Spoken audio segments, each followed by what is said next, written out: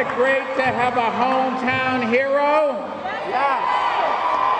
Leah was just incredible in London. She swam the leg of the 4x100 in a spectacular 54.56 seconds, a personal best.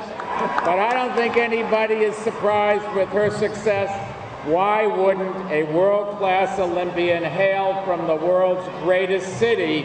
And why wouldn't a world-class Olympian have trained right here at this great complex asphalt green?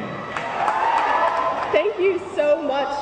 This is kind of overwhelming, but for all the best reasons. I'm just so lucky to have all of your support, and I'm just so happy that you guys are here to share this moment with me, or we're all here together to share this moment together. Somebody asked me through all of this if Leah's head was big enough to fit through the door, and I thought, I can't imagine Leah having an ego. That's not her personality.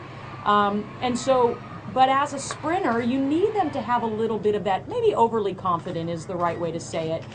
So it's an interesting combination because she'll be very relaxed, very mellow, laid back, tell her what to do, she'll do it. And then when she gets in the pool and races, she's aggressive, which is a really fun combination in an athlete.